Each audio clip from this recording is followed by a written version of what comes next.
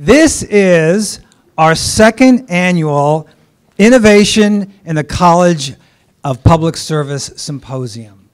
Now, innovation because these folks here, these professors here, are just indicative of the various innovative things, research, and projects, service projects, that we do in this college. And so we decided, Dr. Van Horn thought it would be a really good idea to get everyone together, and rather than just simply writing, this is what I've done, this is what I've learned, let's talk about it and engage in an exchange of ideas. So they could present what they've learned, and you might be able to ask some questions about the process, how they came to their conclusions, what did they learn from it, were they surprised about anything? Well, how does what they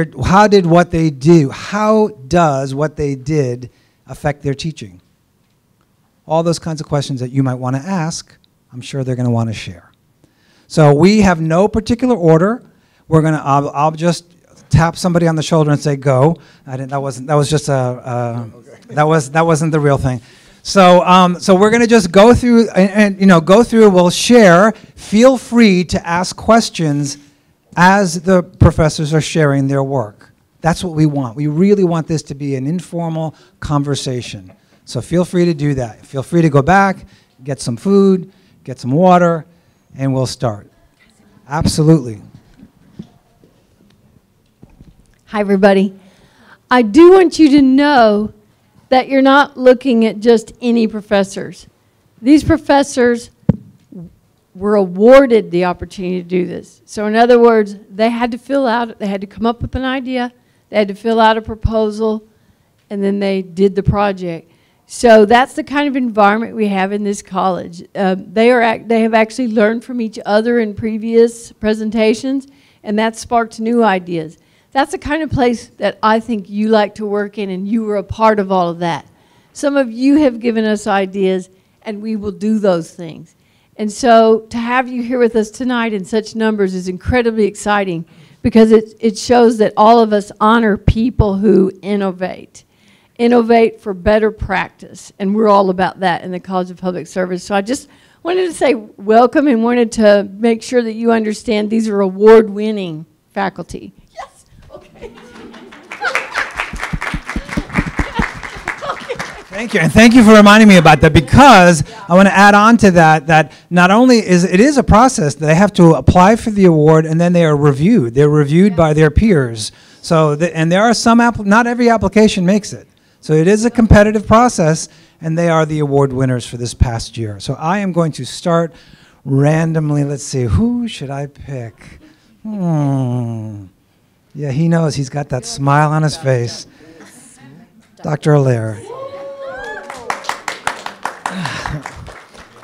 I guess it is kind of appropriate that I get started, because I'm a member of the committee. I'm the chair of the committee that actually helps to evaluate the applications for the Curricular and Scholarly Innovation Awards. Dr. Gehring is also on the committee, so I want to recognize her and her service to everybody. Yes, absolutely. See, this is good. It takes up my time speaking about myself. But what I really enjoy... I'm so sorry I forgot to do this. I am about to pass out one-sheet summaries of their research for you to look at and take home after they do their speaking on their research. So just so that you know that. Sorry. Thank you, Mr. Villano. So what I really enjoy, just very briefly talking about the committee, I really enjoy the opportunity to review, to be a part of this committee, because it's exciting to see the things that faculty in the College of Public Service come up with. We all get so busy with teaching and with the research that we're doing and with all the service that we have to do that we don't really get a chance to talk about some of the really great projects and the really great ideas and the really great conferences that we want to go to. So this is a really nice opportunity for myself and the other members of the committee to really dive in and get a sense of what's happening in the college and what people are doing in the classroom. So it's gratifying, and it's amazing to see all the cool things that are happening, and that some of which you're going to hear about tonight. So my portion of the program tonight, I was asked to speak about the UHD NASA partnership that, that has been developing. And so to back things up, I think it was, and Lee, you can correct me if I'm wrong, I think it was May 2017, we were approached by President Munoz, who happens to be a close personal friend of astronaut Joseph Acaba. And Joe Acaba was going to be going up to the International Space Station, and it just so happens that Joe also used to be a math and science teacher. So NASA was having a year of education on station, and they wanted to find a way to coordinate with the Department of Urban Education, specifically science methods, which I teach, to work with, potentially work with Joe up on the space station and interact with him in some way. So we had a meeting of the Brain Trust, and we came up with some ideas, and so there were really three phases to the partnership that school year. One was in class. So students in science methods, and this was the elementary, the 4 through 8, as well as the graduate courses, developed science projects, developed science experiments that they performed here on Earth, and that we had hoped, that was the plan at least, that Joe would perform up on the International Space Station, and we would be able to compare the results, and he would be able to give them feedback about the experimental and inquiry process. Another facet of the partnership was having a K-12 open house here at UHD. Because even though NASA Johnson Space Center is only an hour away, it's very difficult for a lot of students in our partner districts to get down to NASA Johnson Space Center to participate in things there. So we decided to bring NASA to downtown Houston. And so NASA's team of educational specialists came to UHD. We had an open house for K through 12 students, as well as for UHD students, which was amazing. We were going to do it again this year, except we had a little thing called a government shutdown, and because NASA is a government agency, they were also shut down. At least the non-essential people were out of the office during that time. The third piece of the puzzle was a downlink, a live downlink between Joe Acaba up on the International Space Station and students here at UHD. And this was a really special honor for UHD because NASA will only select somewhere in the ballpark of 35 or so schools or organizations to do a downlink with any particular astronaut on the International Space Station. So the fact that the president was a college roommate with the astronaut really helped. That was key, and it kind of fast-tracked us into it. But it was just so awesome. It was like the best Skype call I had ever had, getting to talk with an astronaut. And so we had students asking great questions to Joe Acaba up on the space station. Joe had a great time. Our students had a great time. And so it was an amazing, amazing year. And so funds from the Curricular Innovation Award were used specifically for the purchase of materials to use to develop the experiments in the classroom. But what's really cool is that since then, we've continued with the NASA UHD partnership. We're still trying to figure out what it's going to look like because sometimes things depend on funding, and right now I'm the only full-time science person in the department, so that makes things difficult too. But we've had NASA educational specialists come to our classrooms to do demonstrations for our pre-service teachers. We are looking at a couple of different projects, perhaps for next year. One is to really integrate NASA curriculum into the science methods classes, and then hook up students with really all the materials they need to do those lessons for their student teaching and in-service teaching as a way to get activities like STEM on Station into the classroom, but then also to make our students, especially the elementary students, feel really comfortable and confident doing science. And we're looking at scholarship opportunities, we're looking at internship opportunities for UHD students. So it's really exciting, and I enjoy all of the time that I get to spend with the NASA folks. I mean, they have an amazing job, And I'm in awe constantly when I get to go down to Johnson Space Center and hang out with them. And they come up here too, and they love meeting with our students. They love interacting with our students because they want to help us create fantastic teachers that are going to do good science in the classroom. Did I talk too long? Okay.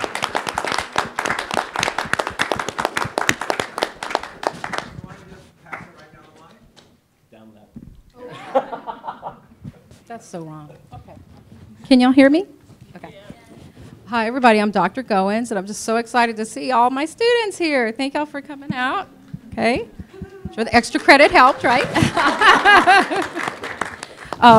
I want to thank Dean Van Horn because this was her brainchild. This was her baby, and I actually had the honor of presenting at the first one last year, and I commend her vision for this because as faculty, we get professional development money, and we can use that for professional development conferences.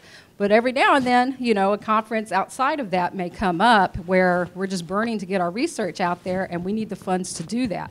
And so Lee came up with the idea of having the Curricular Innovative Award and also a Scholarly Innovative Award, and both of these have been so helpful. And I've received one of each, and so I can testify to the fact how helpful it is. And I also want to thank Steve Filano for always doing such a good job on putting this together, so thank you, Steve. So.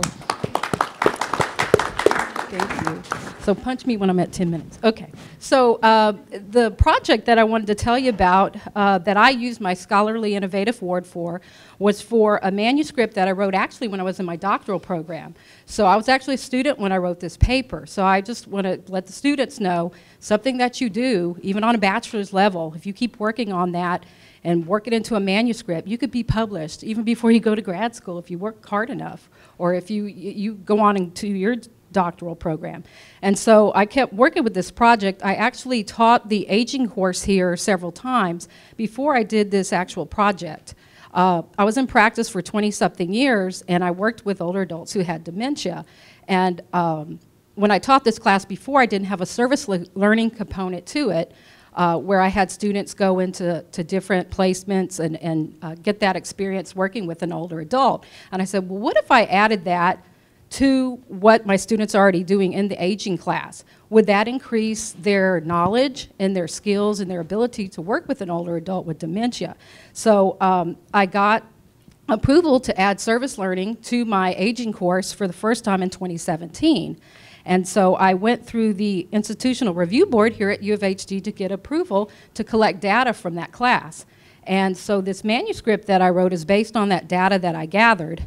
And some of the findings of the manuscript I have listed on the intake there. But again, when I got it to the point that I needed to present for peer review, I needed some money. So that's about the time that the Scholarly Innovative Award came along, and my manuscript got accepted for presentation at an international conference in Dublin, Ireland, which is really exciting because when I tell you, you know, that I was a student, a doctoral student at the time, to have something accepted, your research is accepted to present in another country. I was like, wow, I didn't think anybody was interested in what I had to say in America. But they accepted my proposal, and I said, well, I need money to go to Europe. And I applied for this grant, and I got it. But just some highlights of the study. I found out that there was a significant increase from pre-test to post-test of students ranking themselves when they went. They showed an increase in their knowledge of working with an older adult than they did before they started doing the service learning hours. And so this was very exciting to be able to show not just that our students are doing great things working with older adults in the community, but also that our university is doing research that's presented at an international conference. And so I learned a lot of things through this experience. I learned that you present your research and you get peer feedback. It was constructive, good and bad. The only bad thing I think somebody said was that they couldn't wrap their brain around how I was able to get, I guess, the students to work with this population with older adults having dementia. But a lot of agencies here in town, I use Sheltering Arms and I use Gathering Place, they love our students when they go there. And so They didn't have to sign a waiver or anything like that. They took our student as volunteers. But one of the ladies at the conference just wanted to know, well, how would you do that? How would you get that approval? And I said, well, that's where you create those community partnerships. And so I talk to Sheltering Arms every year, and like I said, they love having our students. And so that was some feedback I was able to incorporate into my manuscript, is that that's something that we need to do to increase the likelihood that students would want to someday maybe work with this population, and taking this class kind of gives them that experience to do so. And so, but it's also interesting for students that your practice can translate into research. So everybody who's going out into a particular discipline, whether you're urban ed or criminal justice or social work, if you think there's a great innovative idea that you have and you can do a study on it, one day you may be presenting at a conference somewhere. And so I just want to let the students know that, you know, I never dreamed that that was possible, but anything that you know, something that might be something off the beaten path to you may be very, very interesting to someone else. And it also informs the literature, because there's not a lot of, and that's one of the reasons I did this study, there's not a lot of research out there in literature on working with older adults with dementia. And so providing students that opportunity to do that was very exciting. And these students were very excited about signing the consent form to do this study, because I said, one day your name, you know, your de-identified name will be in lights when this gets published, because you know you can't put their names out there. But so, and that's my plan once it gets published, and I'm about to send it off to a journal, that I'm going to get a hold of those students and just let them know. It was those students for that class that made it possible. And so that's it.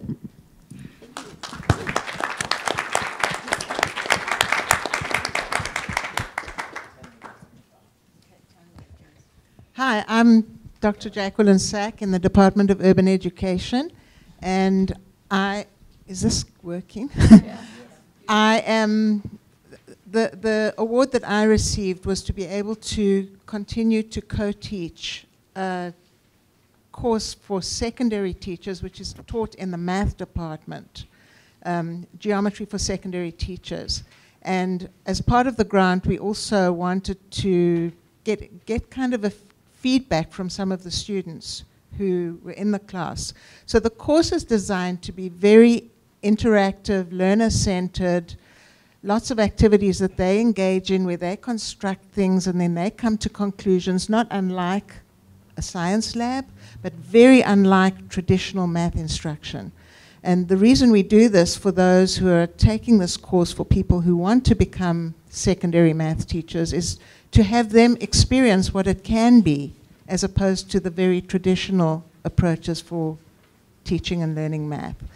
And so we worked with 6 volunteer students, and we had 2 clinical interviews with each of them right at the beginning of the course, in the middle, and then we had focus group meetings with them right at the end to get a good sense of where they were coming from. So right at the beginning, it was clear that they were used to sitting in class, taking notes, going home, doing problems, coming back, repeat, repeat, repeat. And then when they began to take our course, and everything that we did with them was very, very interactive, where they had to construct things and make sense of what they were doing, very collaborative, very different approach to what they were used to, and they really liked it. So Dr. Kwanda and I had a kind of a process. We would always debrief after each session to plan anything that we wanted to change for the next one. But sometimes she would walk around while I was kind of coordinating things, and she would notice something that we didn't expect, and she would come up to me and whisper in my ear, and then we would make an instant change. So it was very interesting that our students, we weren't explicit about what we were doing, and one of them said, "We thought that you hadn't planned very well." You know, and here you were planning in front of us. And once I explained that really that is what happens when you are a real teacher and you pay attention to what's going on in front of you, you do have to make in the moment changes. And they really appreciated that. So they loved it, they loved the collaboration, they loved the hands-on activities. I hope that they will go on to use those. And I guess one of the big pluses, two big pluses came out of this. One of them was that several of them chose to come and get their teaching credentials through the Urban Ed program, where they hadn't thought to do that before. And also, we got a really nice publication out of this, which I was very pleased about, you know, to talk about our hands-on inquiry-based project and what we had done with the students. So we've also been able to present aspects of this at international conferences, and it was nice. There you go. Very proud of it, and hoping to continue to do this, even though I don't have funding to do the co-teaching. I'm going to continue to do that because I think it's important. Can you tell us a little bit more about the actual hands-on part of your project? What was different about the approach that you were doing?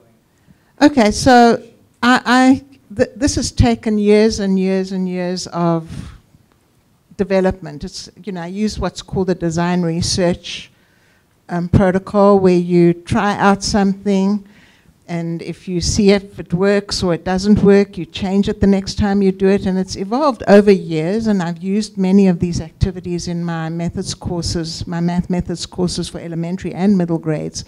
But this one is designed to continue on into the high school level, which is a bit more abstract in some ways. So a lot of the activities, instead of just giving some image of some geometric figure, they have to construct it themselves, not using traditional compass and straight edge, but using hamburger patty paper, you know, where they trace and they different ways to construct things that are much more intuitive. My students here, I think, can attest to that. And through that, because they have constructed things from literally a blank sheet of paper, they're able to make sense of properties that emerge because of that. And then I have some theoretical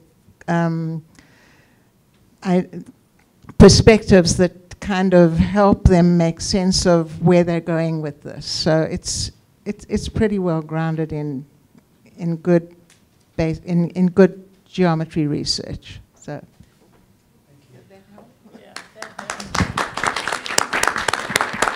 I asked Dr. Sack to go into a little bit more about that because I had the privilege of working with Dr. Sack when she took part of that program to a community center, the Leonel Castillo Community Center right up the street here. And the students that she worked with, they were basically elementary students. I am not good at math. I am not good at math, or that kind of math anyway. But the concepts just came up out of they became concrete. And that, to me, was the magic of it.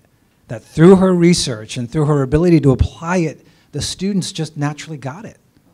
And you know, I don't know about you, but sometimes you're stuck at least in a math class, and you're like, no matter how well the teacher is explaining it, it's just going right over my head because I don't get it because I can't see it. Her work helped the students to see it. And just FYI, that particular project that I took to the community center was the result of, I think, about 8 or 9 years of working with a third grade teacher with elementary students, helping them develop 3D visualization.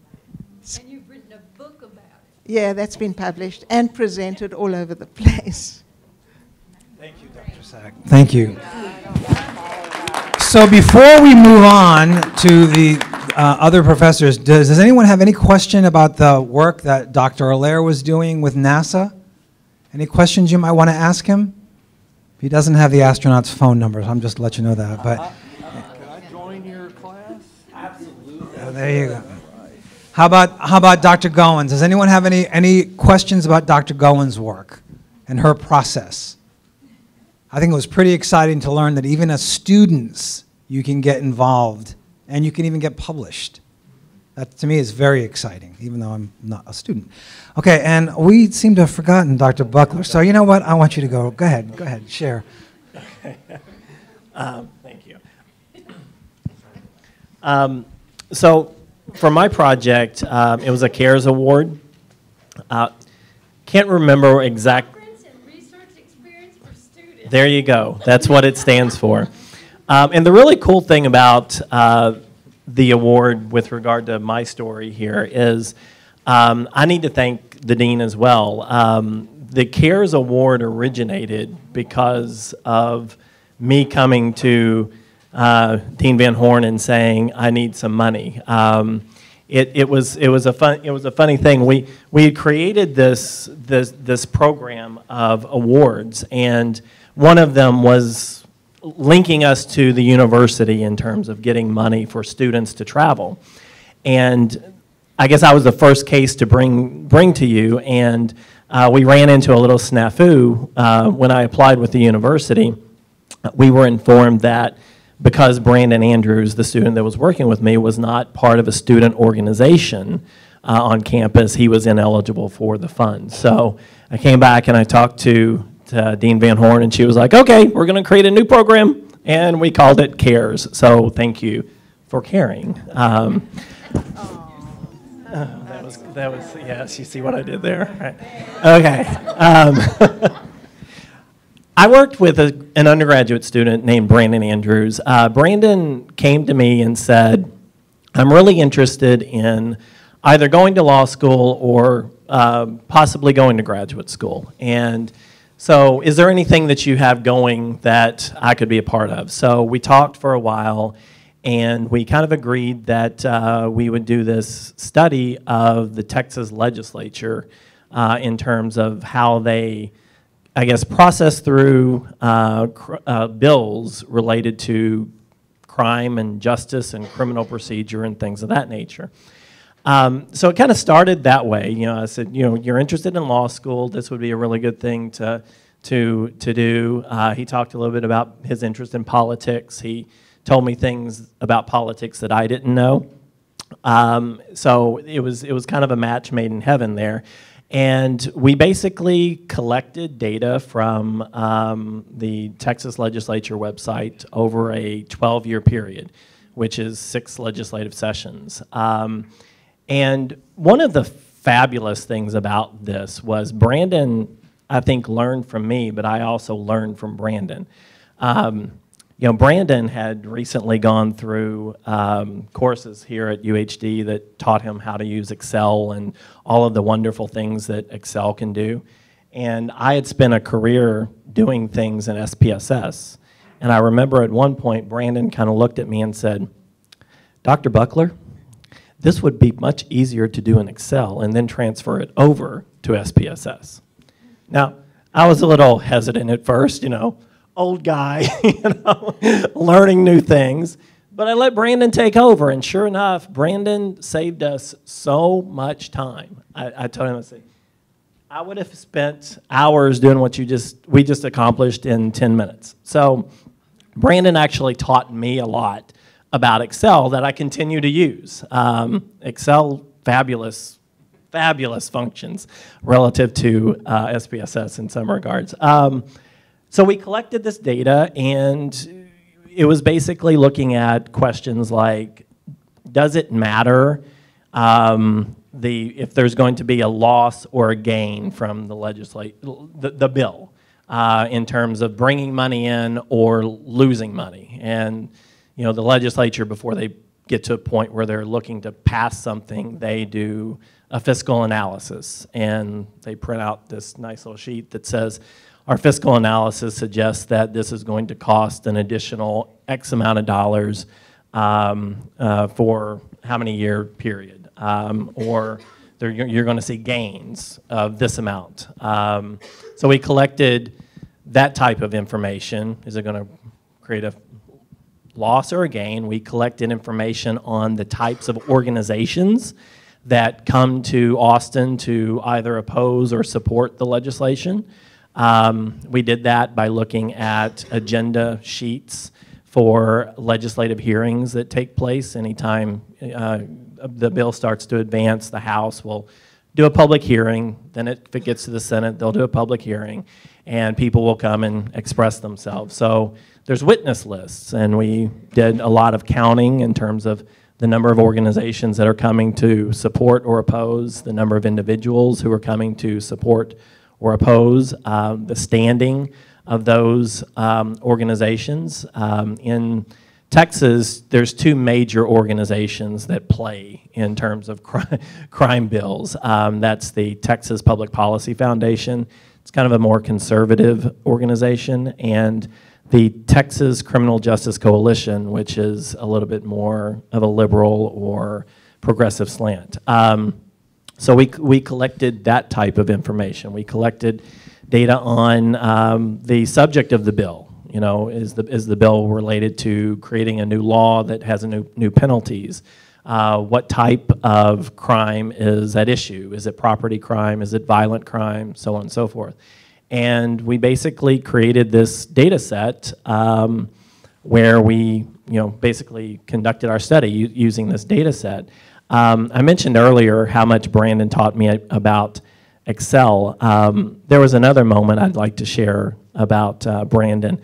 At one point, we had thousands of bills, it seemed like, and we wanted to get it down to a sample.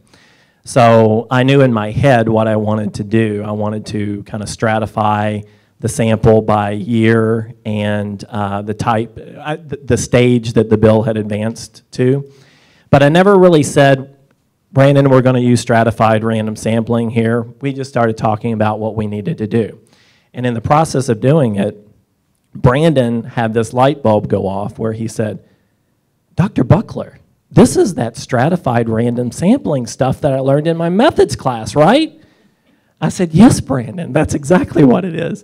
So it prompted this discussion about why we were doing stratified random sampling compared to other sampling strategies that are out there. So that was a really nice, point in terms of working with Brandon.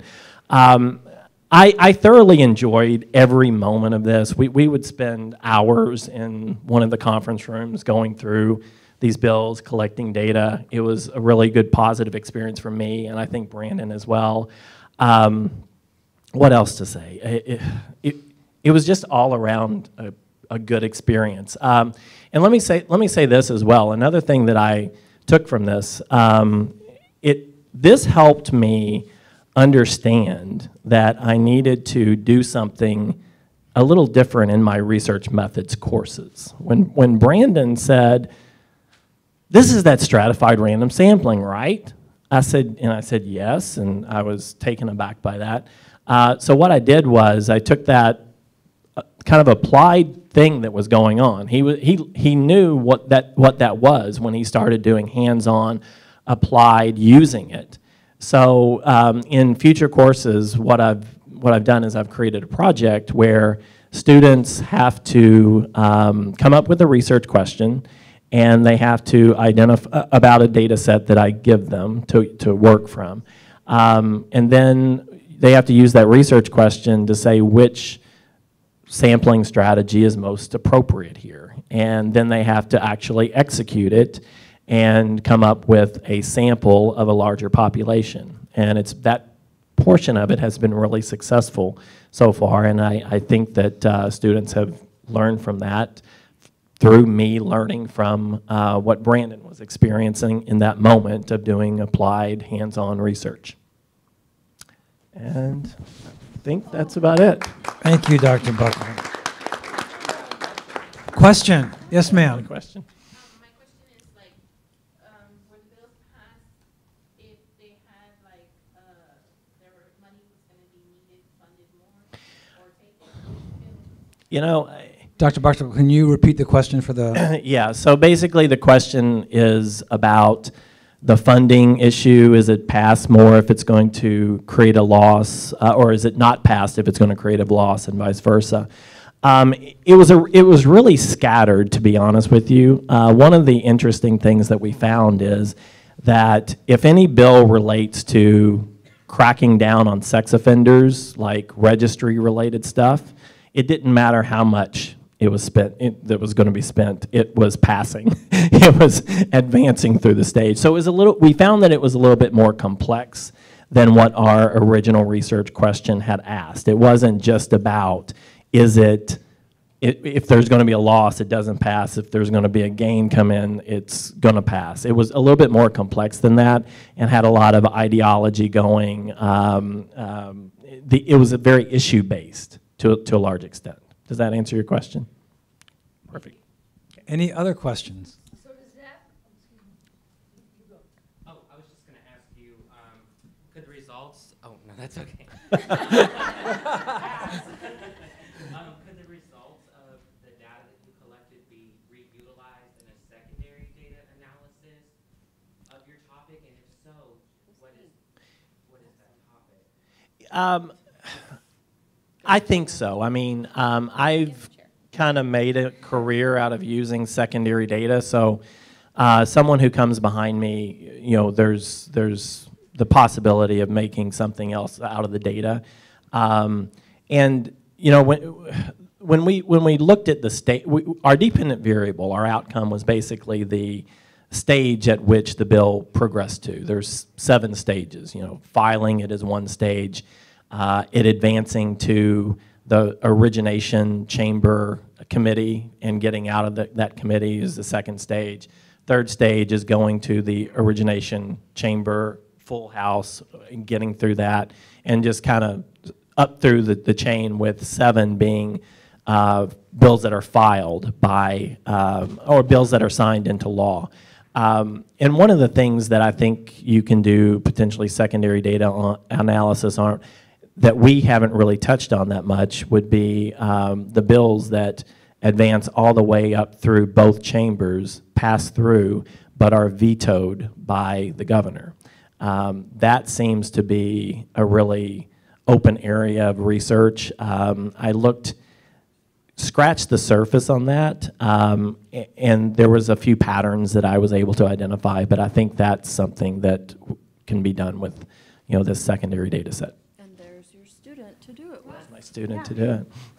And your question, wouldn't that be a whole other study to look at the typology of what was funded but it didn't have to do with the other things you've already looked at? Absolutely. But funded because there was a sense of urgency around the issue. Right. So, wow. Yeah, It's and neat how your questions actually provoke people to think into deeper research. As I listen, I'm thinking it's like a circle with arrows, and you can start somewhere, and it's always going to lead back. So maybe you start in the classroom with an experience with students and the questions, and it leads you to collect data, to present at a conference, to write a paper. Or you can start with a research question that you present at a conference, write a paper, and you realize you've discovered something amazing that you need to feed back into the classroom. right. So it's completely neat, and what it really means is that you're a big part of it. You're doing it with them. Nice. Thank you. So one of the things that I love about doing this symposium is that you see the breadth of work that our college is involved with, from outer space to prisons to suicide prevention in India. That's just a small sample, to the criminal justice system. That's all just within this college. So there's a lot of various, very varied work in this college. So I'm going to pass the microphone to Professor Savani, and you can start. Thank you. So, hi everybody, I'm Shana Savani, and I am really excited to be here. So I am a lecturer at the College of Public Service in the Social Work Department. And for me, this, the grants that Dean Van Horn has created, the Curriculum Innovation Award, the Scholarly Innovation Award, and the CARES grant, and a number of other grants that I have access to as a lecturer is just really, really significant, because as a lecturer, because I'm not a tenure track faculty, I don't have access to the university level grants. And our college, the College of Public Service, is the only college on campus that has all these grants that can be accessed by lecturers. So people like me can do some valuable work here that other colleges on campus cannot do. And again, I really applaud Dean Van Horn's leadership on this, to make these awards available to us so that we can do all of these, incredible things, myself and other lecturers in the College of Public Service. So thank you so much, Dean Van Horn.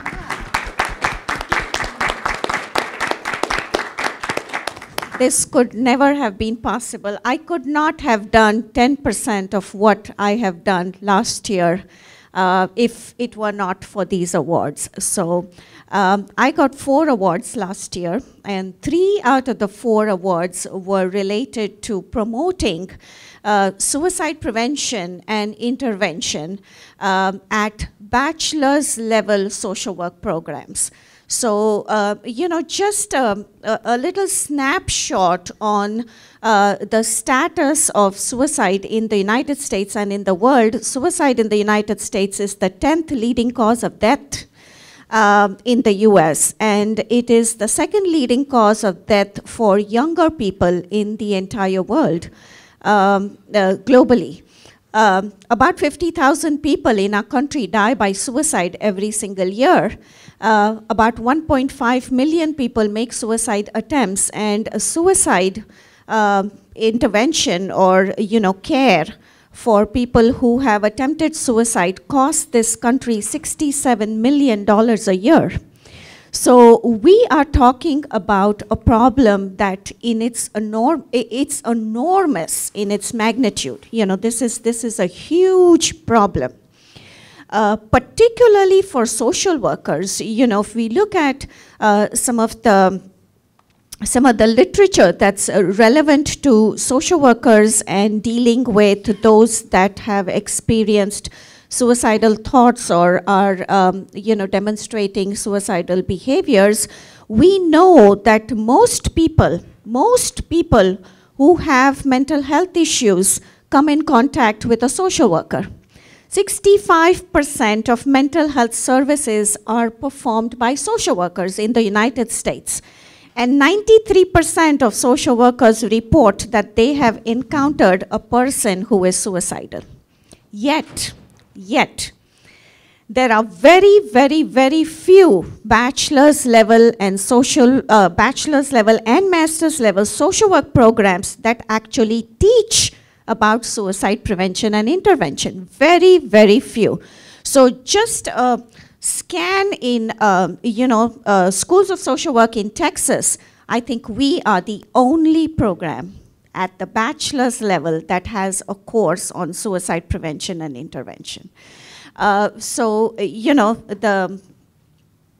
whole point of writing all these grants that I wrote last year and working on this particular project was to introduce a suicide education at bachelor's level social work programs so that our social workers are better prepared when they get out in the field to deal with people who have serious mental health issues, particularly who are suicidal.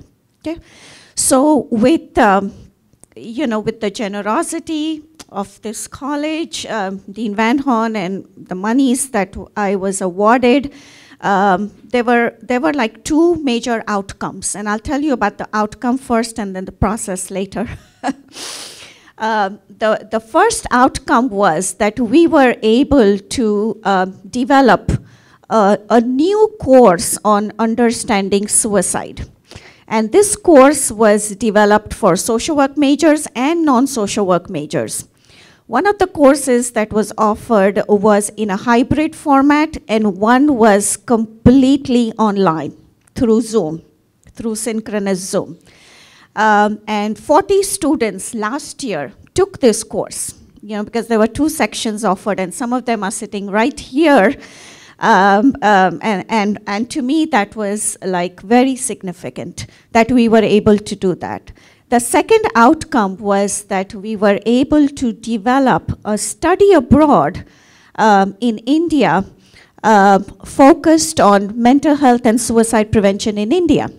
Now, again, if you look at statistics on suicide globally, 75% of all suicides happen in the developing countries of the world. Okay? And a major part of that statistic of the 75% happens in Asia. So Asia is one continent where most suicides happen. 60% of suicides that happen globally happen in Asia.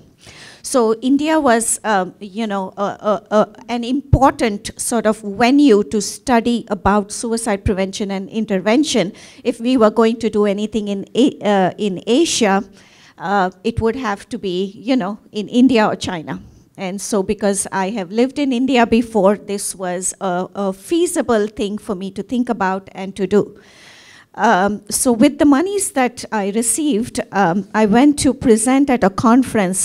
This was the International Conference of Suicide Prevention in New Zealand. And I made all these fabulous connections, professional connections, and was able to develop an entire study abroad focused on suicide prevention and mental health in India.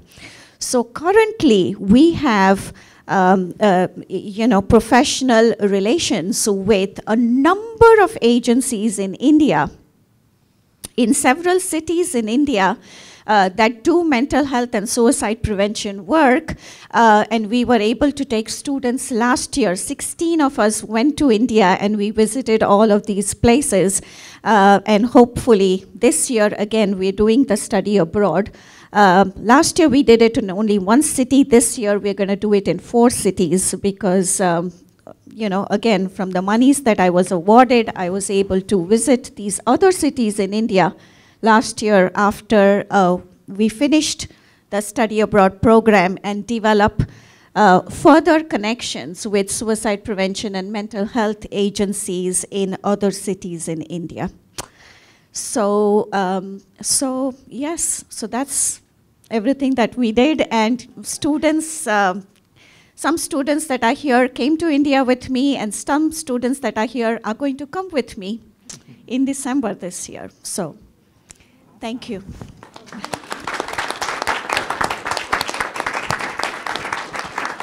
Questions?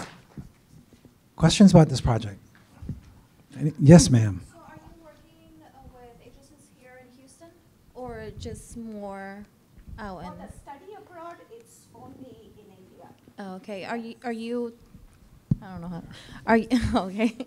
Are you wanting to or thinking about actually bringing, being able to work with agencies here, because I know we have a big need. Yes.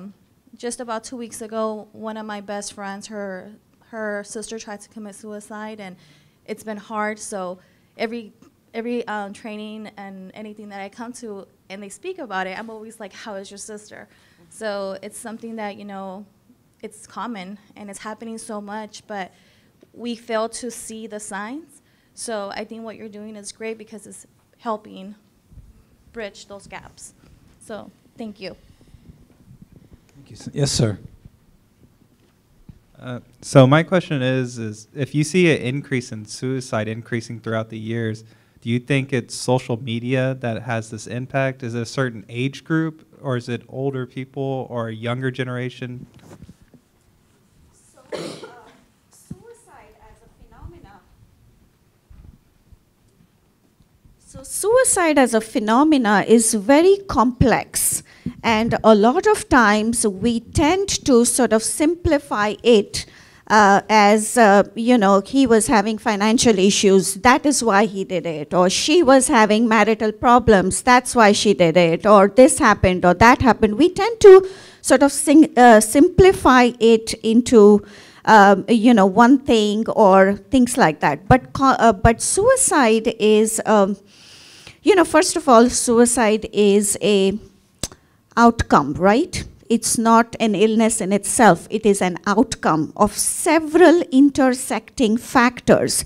These factors can be biological, they can be social, they can be psychological, they can be, all kinds of factors. So you mentioned social media. Social media can be one factor, but it cannot be the only factor. For younger people particularly, you have a sort of a construct called contagion, suicide contagion, where when one high-profile suicide happens and it is broadcasted everywhere over social media, you tend to see a lot of other young people also do the same, you know. And that is a very much studied phenomena. It is called contagion. But social media, again, is only one factor in that, you know, even in the contagion factor, social media plays one small part. There are many, many other moving parts to why somebody decides to take their own life, if that makes sense, yeah? Anyone else? Yes, ma'am. Are you offering the class again? For Yes. students who are not social work? Yes, so it's open, but if you register, please make sure to register in the right class. There is one class for social work majors, and there is one class for non-social work majors, and registration is open for both classes. Really quick question. So you said that we do not have a lot of masters and like a bachelor's workers that help out with suicide. So why is that? Of course, this is a very big like a problem, of course, between like teens and like, you know, like young adults. So why is it that we don't have more help for these for these people? You know, there are several factors that play out why we do not focus on suicide education at the bachelor's or at the master's level. I think that, you know, one of the things is that there is not enough training, you know, that is provided. So if I haven't been trained on suicide prevention or suicide intervention, and I'm faculty somewhere, what can I do for my students, right? Because historically, bachelor level and master's level programs have not dealt with suicide education. They have not offered suicide prevention and intervention education to their students. So students coming out of their program are ill-trained, right? Also, I believe that faculty sometimes don't know how to deal with this. You know, unless you have gone through, you know, very specific training around this issue, it is very hard to teach about it. It is very hard to prepare the next generation of social workers for this issue if you yourself haven't been trained enough. Does that make sense? The other thing, it's just very challenging to do it. You know, so when we, you know, decided that we would have these 2 new courses on suicide prevention and intervention, a lot of my colleagues who do suicide prevention work and who are clinicians raised some very serious ethical considerations. You know, if you're going to teach about suicide in an online format, how are you going to monitor students? What if somebody becomes suicidal? What are you going to do? How are you going to monitor? So there's a series of ethical sort of considerations that are raised the minute you talk about teaching suicide online, you know, in an online format. So, you know, there's a lot of factors that revolve around why this subject has not received enough attention in social work programs around the country. I think also it's interesting to note that Professor Savani is someone who has an interest and has already made an impact. She wasn't waiting for someone else to do it. She recognized the need, and she took her expertise and created something. And that's what you all can do with what you're receiving in your education. It doesn't have to, you don't have to follow on someone else who's done something before. You recognize a need and you follow through on that need, which is what Dr. Savani has done and is continuing to do. Yes, ma'am. Okay, so it's like more of a statement and then a question. I feel like it's easier to digest suicide whenever you can simplify it. But whenever you do that, because I used to do that, to be honest with you, and went to the study abroad and her suicide classes as well. And I thought I knew what I was talking about until I actually got into the class and was like, oh, wow. Like, what I was saying and how I thought I was helping, that was not the right approach at all. And then also, how do we get into this on the graduate level with U of H? Because it says that we can, at the Graduate College of Social Work, that we can do the study abroad program again? So thank you, Chelsea. Chelsea went with me to India last year, and of course wants to go again, right? So what happened last year was that I think that's my phone. It's okay. I'll speak louder. So what happened last year is that when we developed the study abroad and we went to India, there was a professor from the Graduate College of Social Work, Dr. Gehring, who has an interest in suicide research, who went with us. And the reason that he went with us was that he wanted to bring his students to India next year on this particular study abroad. And so this year, Dr.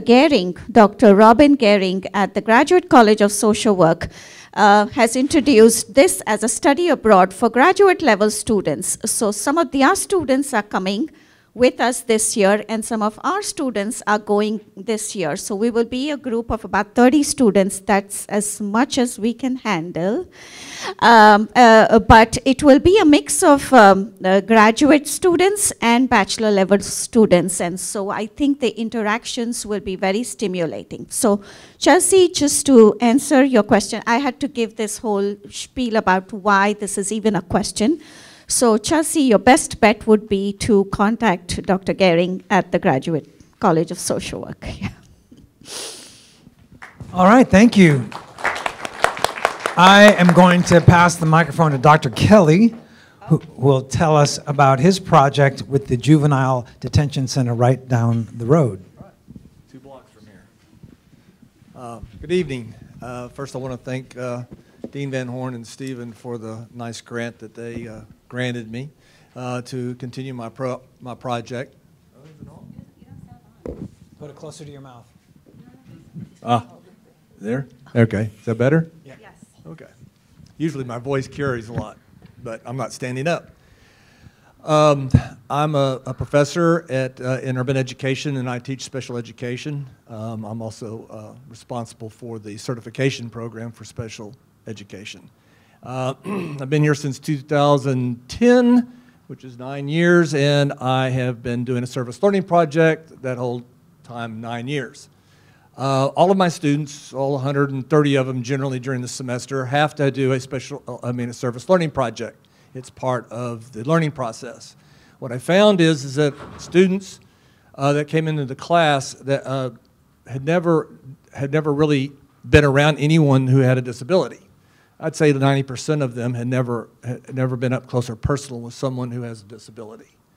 And so, and special education tends to be very abstract, even though it's an education approach. It has its own vocabulary, acronyms, it's got its own way of doing things. And so I found that my students were having difficulty. You can read and write about it all day long, but until you are with someone and help serve them, you don't really understand exactly what they're going through. And so I decided to start offering a service learning project. All 130 of my students have to go to a community organization outside in Harris County, preferably, and they volunteer with an organization that serves services or provides services for individuals with disabilities. There's 13 of them in IDEA, which is the governing body, but so there's plenty of, there's an organization in Harris County that actually provides those services. So, and so what I was trying to do is connect the content to what is going on in real life. And it's very difficult to do. So then out of that, I became interested in the Juvenile Detention Center. And so I got involved with them, and I call that my Star Trek project because I take my students someplace they have never been before and no one else has ever been before.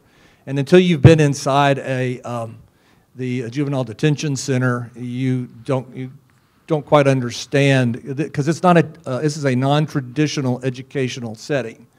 And most of my students go in there scared to death, and they come out. They come out actually mature individuals. They actually mature in front of my eyes. And one of the things that happened, we morphed over the years from just going in and helping the teachers to actually teaching literacy inside the Juvenile Detention Center. A few years ago, the principal came to me and he says, "John, I have to have a reading program. I just don't have anything that's worked. Can you help me?" And so another professor and I, who was also part of the project, got together and we put together a reading program that has turned out to be very successful. And it was so successful that we were asked by one of the sister organizations, JJAP, which is Juvenile Justice Alternative Education Program. They contract with 23 school districts in Harris County. I didn't realize there was 23 in Harris County. And they asked us to bring the same project into the JJEP. The difference between the Juvenile Detention Center and the JJEP is the Juvenile Detention Center is incarcerated youth. These are kids from 10 to 17 who have they've committed a crime that was very egregious and they can't go home. Because generally they want those kids to go home the day that they're arrested. And they try to get them to do that. But sometimes parents say, "You got them, you keep them." And it's very sad. It's a very difficult environment. The JJEP, they go home every day, and they come to school the next morning. So that's the difference. I was awarded a grant. I was running out of books, actually, textbooks. We don't use textbooks. We use, what do they call the? Graphic novels. Thank you. So we used a graphic novel approach, and that's what we came up with. And it was, we had one book. We had multiple books for everybody, but we had, it was called The Invention of Hugo Cabret, which I didn't think they would ever agree to because, one, it's about that thick, and it's a hard copy, and it's basically, it could be a weapon. And then it was about an individual who is sort of a juvenile delinquent. And I thought, well, they're not going to go for that. And they loved the book. And the kids loved the book. And in fact, they loved it so much, some of them had read it 2 or 3 times. And they finally said, and this is how I knew we were being successful, is the kids came to me and says, "Can you get us another book? I've read this book 3 times and watched the movie several times, and because it has a movie to it." And I said, "Oh, okay, this is great." So I went out, contacted Steve, and we picked another. They have to pick the book. The Juvenile Detention Center system has to pick the book.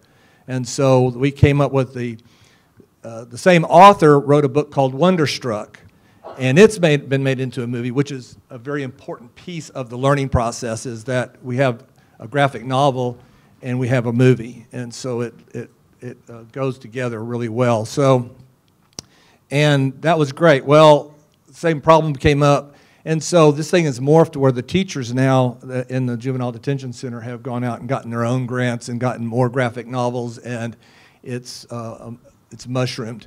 It's a very difficult process. It takes about 4 weeks to get my students into the Juvenile Detention Center because they have to be 21 and they have to pass a FBI background check, which is the ultimate background check. So it takes about 3 weeks to go through the entire process. So once I have 130 students, and all of my students are invited to come in, but not everyone can make the 7:30 a.m.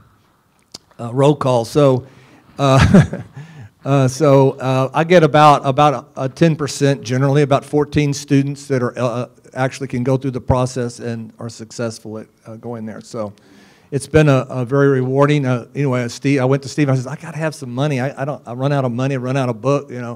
And I'm trying to build a library is what I'm trying to do, which I have, because there's about 300 in juvenile detention center and another 100 at JJEP, so there's about 400, and they're expensive books. They could run around $16. I went to him and said, do we have any money? Do you have any money? Can I get some money? And so he sat down and we mapped out to prepare ourselves for, so we got, I don't know how many books, but we got a bunch of books. And so we were able to set up enough books for the JJEP and for the Juvenile Detention Center. So anyway, it's been a very interesting program and project. I keep wanting to say, no, I'm not going to do it anymore. But most of my students come into my class now wanting to know, when are we going to go to the Juvenile Detention Center? So the word is getting out and people are going. I have used the data to develop numerous articles that have been published. I've also presented in internationally and nationally, nationally and internationally, primarily in and around Spain. I've worked with, and through my research in my papers, I've worked with individuals in China, in Spain, in England, Africa, other countries, Australia. So others have found my work, and from my presentations at the conferences that I go to. Dr. Mitchell, Laura Mitchell, is I've invited. She's actually bilingual literacy, and but she's been a wonderful person to work with, and she's taken time out of her own time and her own projects and her own service learning projects to help me work with and continue the success of the literacy project. And Dr. Bernardo Pohl has also participated, and they've been part of the publishing and the research and everything else that we've been doing. So it's been a wonderful experience.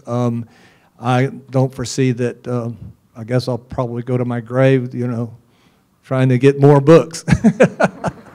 So that's my biggest problem. Oh, I would like to say, as one of the major contributors to early on was Sylvester Turner, who actually gave me my first grant of $7,000. This is when he wasn't mayor. He was a state senator, I think he was, state senator. He gave me, and he's come back a couple of times to check on and see how everything's going, but he gave me my initial start to be able to start this whole project. So my thanks are to him also for seeing the beauty of it. So anyway, that's my story, and I'm sticking to it. Thank you, Dr. Kelly. Any questions for Dr. Kelly? This is an interesting project because the jail, the center, is literally 2 blocks away, and you go in and it is a completely different environment from anything you've ever seen. Right here, right next door. And you go in not knowing what to expect, and you come out with a real appreciation of the misdeeds of somebody for various reasons. They end up in this environment that is just difficult for them, difficult for their families, and yet you have Dr. Kelly and his students going in and not only giving them a skill, but encouraging them and giving them hope, because other people are coming in to invest in them when they don't have to. It's not a pretty picture. Yes, ma'am. I just would like to thank you for the work that you do. My son is a criminal judge in Houston, and he told me when he first got there, he said, "Mom, we need so much help with these young people. First of all, 85% of them are minorities without money. And they wouldn't even be in holding if they had money because they could pay their bail." And it's something I never really thought about, the bail system, that it's unfair, or it makes me sad to think about the things that I didn't think about. But with him in the position he is, and to know that people like you are helping. And another thing is that he used the word encouraging. And my son told me that ordinarily, if you don't show up on time, if you are on bail even, if you don't show up on time for court, they just put a warrant out for your arrest. So in his court, he decided that he was going to give some leniency, and he gives a 2-week window. And he just says, come anytime in these 2 weeks. You may have to sit and wait, but I'll talk to you. You know, I'll talk to you. And he talks to them, and he talks to them about getting their life on track and everything. And anyway, it just sounds like you're in alignment with those goals that he has to help these people with life goals, because they feel neglected and put upon and pushed in the corner and not valued at all. And I think that every little bit of encouragement we can give them, it helps them to have some self-efficacy and some self-esteem, and to know that they are valued, because everybody should be valued. Thank you. Good words. And Dr. Kelly's project is another example of hands-on learning that we do in this college all the time. Like Dr. Buckler was saying, where the light bulb went on for his student. Dr. Kelly's students are literally working, and as they're applying their skill, they're beginning to see the effect of what they're doing, not just in book learning, but in actuality. Sir. So I also commend you for the work that you're doing. I am a former nurse at JDC. I used to work for Moa Kanji in that unit. And often what I saw was the children reporting that they felt so cared for because at home their environments were so awful. And we saw a lot of repeat offenders, and they would come back through, but they knew they had a place to sleep. They knew they were going to have a meal. They knew that they were going to have support that maybe they weren't getting on the outside. And I worked specifically on floors 1 through 4, so with some of the younger populations, not the older ones. But often what I saw was that when they would return to their environments, they would excel in school while incarcerated, but when they were released, they would go back to these environments that weren't necessarily conducive to like their education. So my question for you is, do you know of any community services that are providing a continuity of care for these children so that when they go back to their home environments, they have some type of support that encourages their literacy and educational goals? Yes. There are there are programs that occur outside of school. We're the only project that's allowed to actually go in during school because they have to teach the 4 core subjects. All children in Texas have to be educated no matter where they are, whether they're in a hospital or anyplace else or juvenile detention center. So there's organizations that go in and recruit, the kids when they're going, so that when they come out, they'll have a place to go. So yes, there are a number of organizations who are there to support them when they leave. The juvenile system also has their own system where they have individuals who go into the home and make sure that they're getting the services that they need or were prescribed by the judges. The judges are very, I'm not going to say liberal, the judges want the children to go home. They don't want them in jail. That's not the purpose. But the reality is some of the things that they do are so egregious that they can't go home, and others that their parents won't take them home, like I said. One of the things I want to talk about just briefly is my students. They're the key to everything, to the success of the program, plus the book. The book that we use is also. But my students, even though most of my students now are 18 to 20 years old. I mean, they have to be 21 to go in there, but they're young. They're closer in age to these students than I am. So and when my students are working with them, they get to talking with them, and when they find out that they're not doing this for money, or they're not being used, this is big with those kids, because when they're in the free, as they call it in the free. They're used and abused, and everybody's has their hand out wanting to take their money. So it's, but my students are the key to the success, and that's the reason why we keep going in, and that's the reason why they keep inviting us in, and they want as many as we possibly can get. So it's, but yes, there are organizations that are out there. In fact, I did have there's organizations that I'm in contact with that my students who are not old enough, they can volunteer with this group, and they can work with incarcerated youth once they go home. So, yeah. Anyway. Thank you, Dr. Kelly. Thank you. So next we're going to go to Dr. Gehring here. And before Dr. Gehring talks, one of the things I love about what she's doing is it's another example of making learning real by the product that she's creating. And this, notice also this whole, almost every, if not every single person on here is talking about a creative process. Learning is a creative process. You think about it, you change it, you adapt it, you create something new. And that's what Dr. Gehring has done with her books. She's made it accessible to people who might find the textbook learning of criminal justice just too textbooky, too complicated. She's brought it to life. Dr. Gehring. Wow, thank you. Don't clap yet. No, okay. I was sitting here thinking about all of the, we have a Curriculum Innovation Award, and a Scholarly Innovation Award. And so as faculty members, we're given sort of finite funds. We're given a certain number of funds to do travel.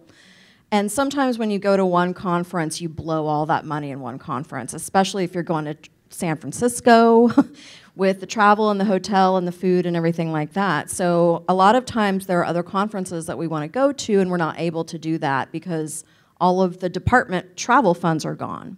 In addition to that, we have university funds that we can apply for, but it only comes once a year. So if that deadline has passed, and then I find out about another conference or something to go to or faculty development to do, the deadline is passed. So Dr. Van Horn and Dean Van Horn in creating these internal awards has allowed a lot of us to further our professional development, go to conferences in places where we wouldn't necessarily be able to do so because we don't have the funding. And I was thinking last year in January, I went to Santa Clara to a conference. It was the Adult and Juvenile Female Offender Conference that happens every other year. So that was a special one to go to. And that was a Scholarly Innovation Award. And then in June, I wrote a big Curricular Innovation Award for myself and 5 other faculty members, so that we could all go to the Teaching Professor Conference, which was in Atlanta. And that was maybe the 3rd time I had gone to that conference, and it was awesome. And then I wrote another Scholarly Innovation Award so that I could go to the New York Book Show in October, because my graphic novels, my comics called Crim Comics, were nominated in the college book series, and when my co-author and I got there, we learned that we got 1st place. So that was really awesome to be like, so this, thank you. So this Teaching Professor Conference that I've gone to, before I started going to these conferences, I thought that I was a good teacher. Students liked me, put on a good show, but I realized that I may have really great presentation skills, but I may not necessarily know how to teach well, because a lot of us, not the educators here, the ones in urban ed, but those of us in criminal justice or social work or any other departments, when we go through our doctoral programs, they teach us the content, but they don't teach us how to teach the content. So I'm sitting at this conference like, I don't know anything about teaching. I don't know about active learning. I don't know about, all of this sort of stuff. And I've gone to this conference and I've learned over and over again new and amazing things that I've now started to incorporate into my class. And one of the things that I learned about when I went to this when I went to this conference was gamification. So has anyone heard of gamification? You've heard of gamification? So how many of you here play video games? So you've heard of gamification. Basically, and I've got PowerPoints because I'm a teacher, okay? So, well, I'm trying to be a teacher. So gamification is basically using game design elements and game principles in non-game contexts. So we do a lot of gamification, whether it's frequent flyer miles, or you get some badge when you do something, or you get points, or you level up, all of those sorts of things. I wanted to take these concepts into the classroom. You know, we can use this for learning, crowdsourcing, recruitment, exercise. Does anybody have an app where if you exercise, you get points or badges or something like that? That's gamification. So I thought, wow, this is a really cool concept to use in class, because I know a lot of times as students, we may think as instructors like, well, you should want the grade. Like that should be a motivator for you, right? But that's at the end of the semester, nobody's really thinking about it till the end of the semester.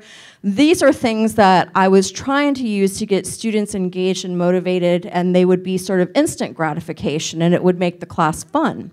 So when I gamified this course, like I said, I learned about this at the Teaching Professor Conference.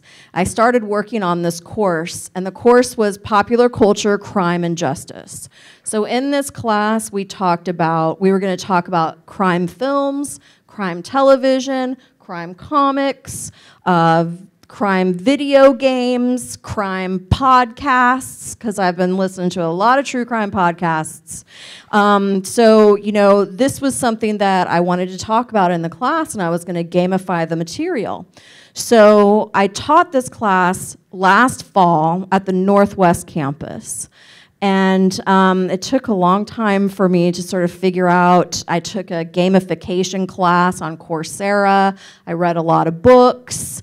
And I sort of developed this, and one of the things that was in my syllabus, I said, this class is designed as a video game, and you are the players instead of your students. Like, it gave them agency, and they were responsible for their own learning.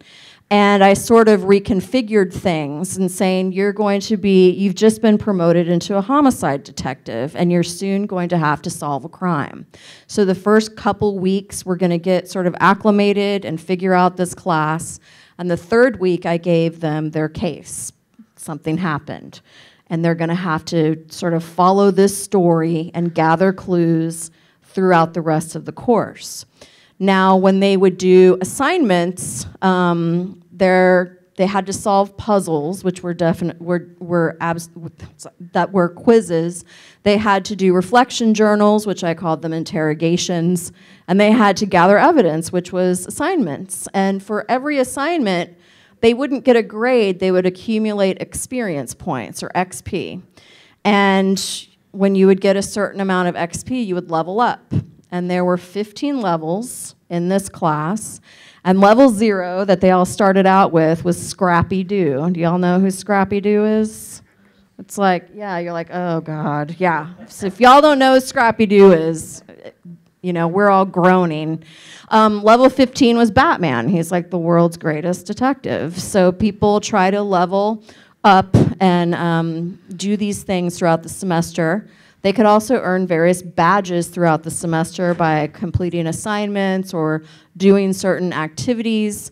And then at the end of the semester, they had a big boss fight. And the boss fight was against me, because I was the game master. So they had to create a game and play against me, and that was their final exam. And I cannot tell you the creativity that these students had. Whenever there was and what I did is I gave them choices. You can do, you know, this week you could do this assignment, or this assignment. You could do all of them. You could do none of them. But you know how many points you need to pass this class. If you want to just not do anything this week and then do everything next week, or vice versa, you're responsible for accumulating the points that you need to get in order to pass.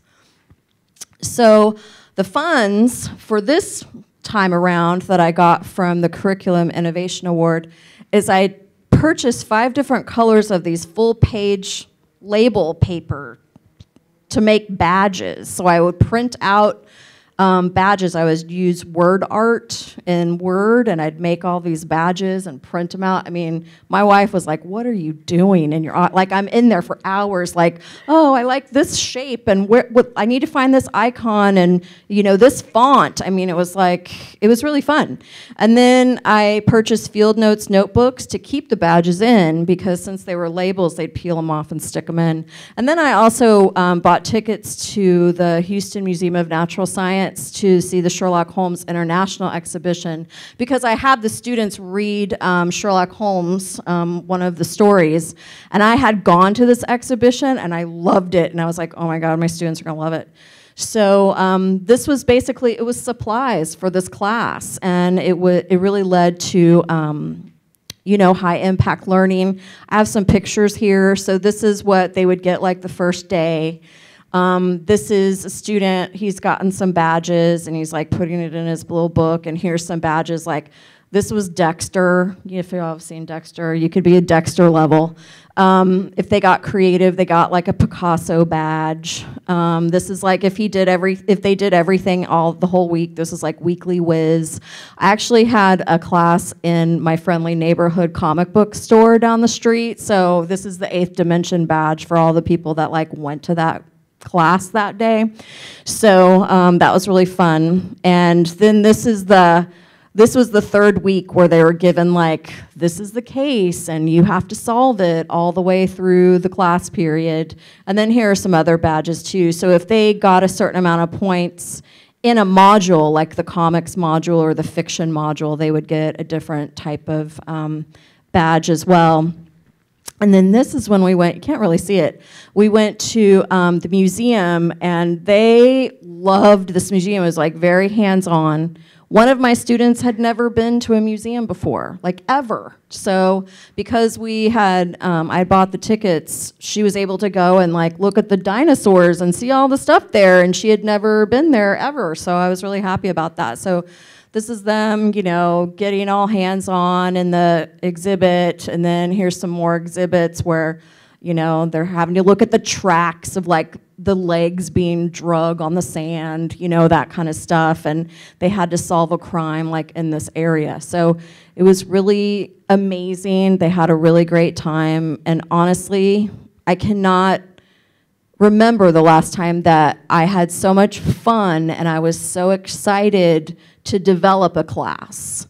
Not necessarily teach it, because that was awesome and exciting and everything, but to actually develop it and feel like I was being creative, and it was so much fun for me. So I'm teaching it again this fall, and I'm teaching it here. So I have a lot of ideas. There's a lot of things I've learned from this class I'm going to incorporate into the class in the fall. So I'm just really excited and really thankful that I had the funds to sort of do this.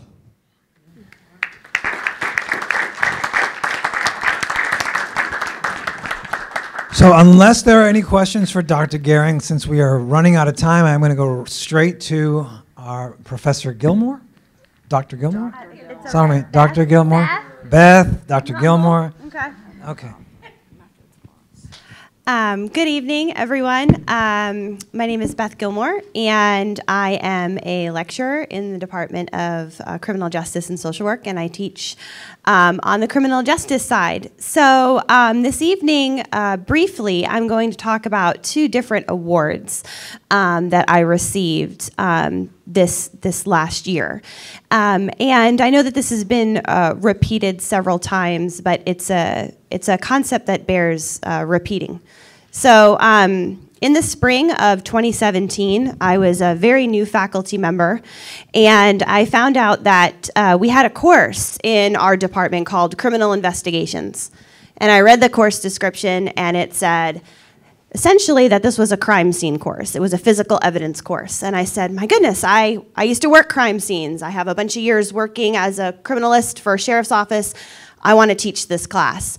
And it was much to the surprise of the current department chair, because she said, well, we've never had a full-time faculty member teach this class, and we've never had a female teach this class. So are you sure you want this class? I mean, this is kind of a weird class. And I said, yeah, no, I really want this class. And so I was really excited, and I started teaching the class. And I realized when I was preparing for the course, I said, you know, I don't really think you can teach a crime scene class unless you do some hands-on activities in the class. You have to teach students, like you can't just show students a video of fingerprint development. You have to teach them with black powder and brushes how to develop fingerprints. And so I scurried onto the website at the university level, and I said, I'm going to put in for some sort of award or funding. And much to my surprise, I was ineligible for all funding opportunities because I hold the title of lecturer, and lecturers, as Professor Savani said, we're ineligible. And so I remember being quite dumbfounded. And so I was talking with Dean Van Horn, and I said, Dean, do you think there's any way you could come up with some money for me? I really need some money. I need to be able to do some fingerprinting. And she said, sure, we'll figure something out. And she did. And since that time, I've put in for this award on multiple occasions for my criminal investigations classes and a few others. And I've really developed the course out. And I'm going to talk about some of those things very briefly and some of the things that I've done. But it's so rewarding to work in this college and to know that the work that you do is valued by leadership, and to know that you can put in for funding and you're going to have support. It's tremendous. It's tremendous. And I mean, in terms of just the individuals sitting up here, nearly half of us wouldn't be here. We wouldn't be here if this was some sort of a university-driven funding initiative. We wouldn't be able to put in for these things. We wouldn't be eligible. So thank you, Dean. We do appreciate you, and it certainly doesn't go unnoticed. We appreciate you. So let's get back to some of the stuff that I purchased. So the first semester out, I purchased some fingerprint brushes, some black powder, some fingerprint tape, some very basic things.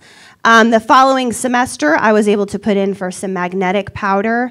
I was able to put in for different ink rolling kits. My students now not only use black powder to dust on different surfaces, they also use fluorescent powders, magnetic powders. They are rolling fingerprints in the classroom. That's a completely different concept. I want them to know how to roll and obtain fingerprints. You never know when the fingerprint that you are rolling of someone might be the last set of prints that are ever taken, or the only set. So we need high quality prints printed with precision. They also learn how to classify those fingerprints. We've been able to purchase a camera, so our students learn how to photograph, and we're moving into some alternate light sourcing next semester. The students also get to do presumptive blood testing. And so they get to do a ton of stuff. And one of the great things is that slowly but surely, I've managed to really build up this class to hit a lot of different physical evidence collection components. And so between the different courses that I teach that have these hands-on elements, so it's not just criminal investigations, I teach a course in death investigations, and I also teach a course in child abuse and neglect. I have about 250 students, give or take a few, that have had the opportunity to utilize these materials. So that's a lot in a very short period of time.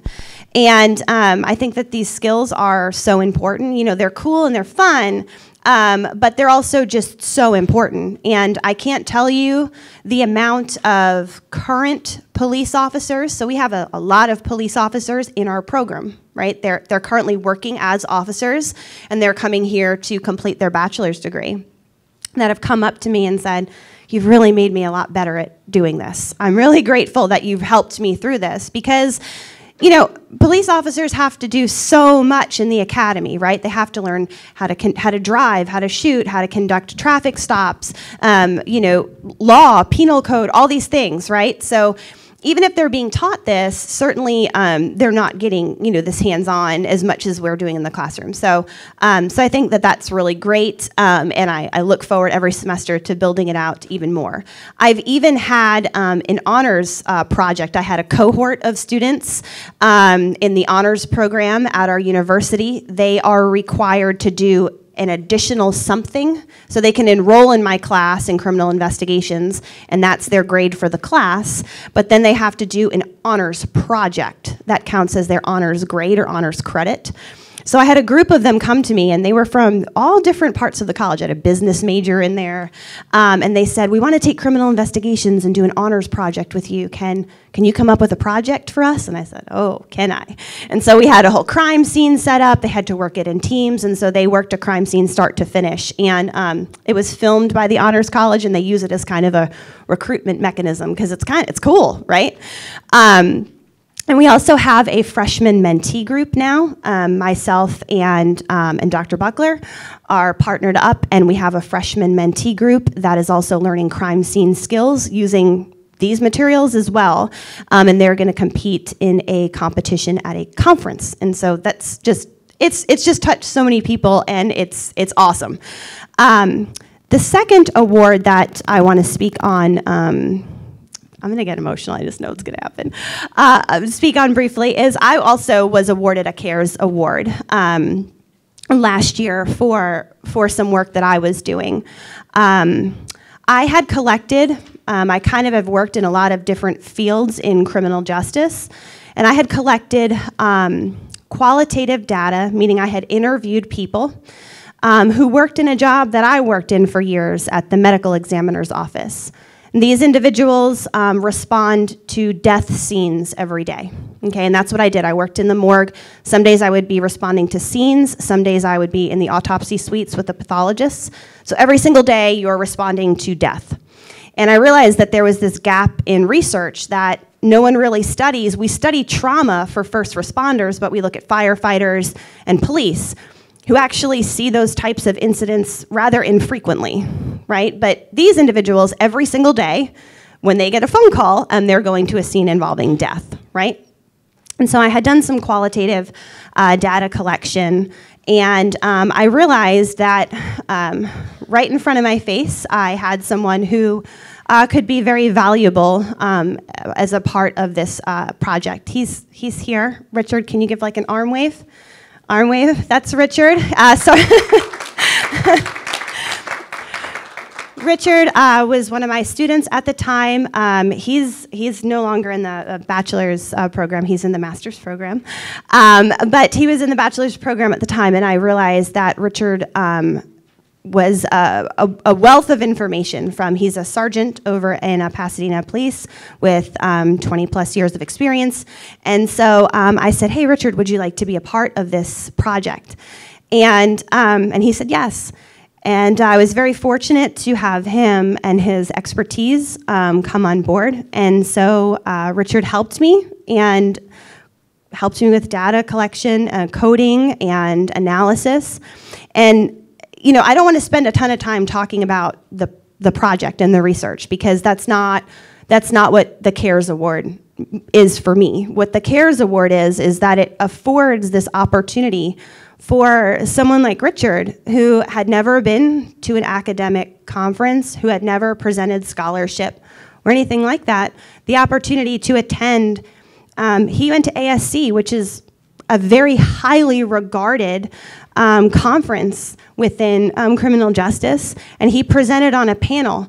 I didn't do that until my last semester in a doctoral program, and he did it as an undergraduate, and much better than I did at the doc level. And so it's this really unique and dynamic experience, and it was really neat to experience that with him, to see him, you know, looking through the program and picking out things that he was interested in, and really getting to see all different scholars, you know, recognizing that person is a theorist and writes in textbooks, and I know that name there, and that was just really neat. And so, and what's great is that, you know, Richard's now a master's student. He's already come to me with another project idea all on his own that he already has begun. And so it's a catalyst for learning. It's a catalyst for contributing to scholarship. And so, so I'm really happy that Richard was afforded that opportunity to really shine. I mean, he really did. He took it on as his own, and I was thrilled to be a part of that growth and development. So so these awards are just amazing, and I feel like they're one of those things that they just happen, and then great things come of them, and certainly Richard is proof of that. So so those are the awards that I got, and thank you for listening.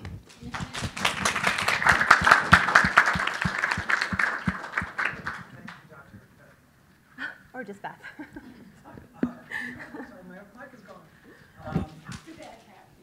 Thank you, Dr. Beth Gilmore. Okay, so does anyone have any questions for Dr. Beth? I give you a new moniker there. Any questions? Yes, ma'am. Besides the fingerprints, are you gonna teach your students something else? Oh yeah, so they do. So right now in my course, and this is now I've gotten funding again, and so so right now here's what they do. They do what I call investigative practicums, and so they have to do 5. The first one is that they have to learn how to correctly establish a crime scene perimeter. So that's their first one. Their second one is that they have to dust for latent fingerprints using black powder and a fiberglass brush on 4 surfaces. So they do that. And they have to collect them, lift them from those surfaces. The next one is that they have to roll fingerprints using 2 different types of ink and classify those prints. The next one after that is presumptive blood testing. So they have to presumptively test correctly for the presence or non-presence of blood in a field setting. And then the very last one involves photography, depth of field, and overall mid-range and close-up photography. So that's right now. And then we're incorporating some alternative light sources for next semester. So 5 right now.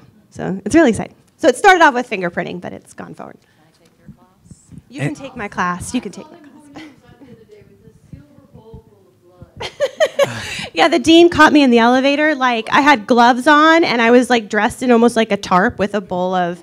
It's a biological material that acts like blood, so it wasn't real blood. But just you're walking off the elevator, and I'm like, nothing to see here, Dean. And she just kept walking. Yes, ma'am.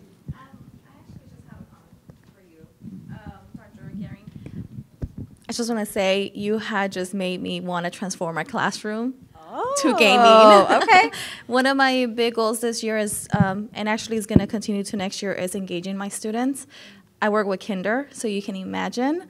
So your ideas, everything you just spoke of, has made me realize all the things that I have to do over the summer to make it better for my kindergartens next year. Email me and I'll send you like a list of books and things that you can. So you have inspired me. Oh, thank you. Oh, you made my day. Thanks. Anybody else? Yes. I also volunteer as tribute to transform classrooms when I get into the classroom, please. And thank you. Is it Gilmore? Gilmore? That's your name, right? Gilmore, yeah. Okay. Your class is awesome. I definitely want to take it and recommend it. But my question is for Dr. Kelly. So I work at a school. Oh yeah. So I work at a school, and my 8th graders, we are. How can I put it? I work in a school where that has a lot of issues. A lot of my students, they have issues at home. As well as things that go on throughout the day. I have some students, one of my students actually before the STAR test, he was actually in jail he robbed somebody with a gun, and he somehow got bail and whatnot, and he was at my school to take his STAR test.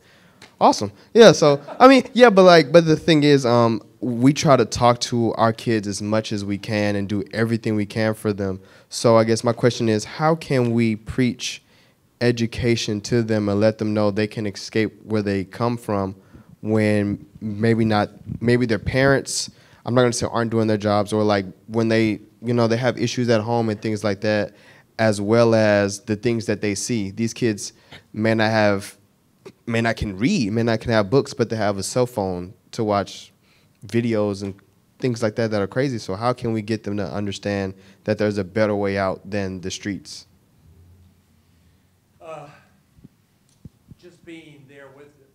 Sorry about that. I keep forgetting that. The fact that you are there and you're actually giving them, you're inspiring them. You may be the only person that they've ever known that's ever gone, that's in college or ever gone to college. That's what we are finding is that a lot of these students that are, and you alluded to it, is their recidivism is because it's actually not a bad place for them to be. They're protected. They get medical care, they get psych care, they get drugs that there's a lot of these 50%, we estimate about 50% have disabilities. But the fact that you're part of that, and so you can introduce them to books and introduce them to the power of reading and things like that, and things that are of interest to them. Talk to them about, there's a lot of good graphic novels out there that seems to be resonate with these kids because a lot of them are really scared about reading, but because it's graphic novels, you might go 40 pages and it's all pictures, and you build the story.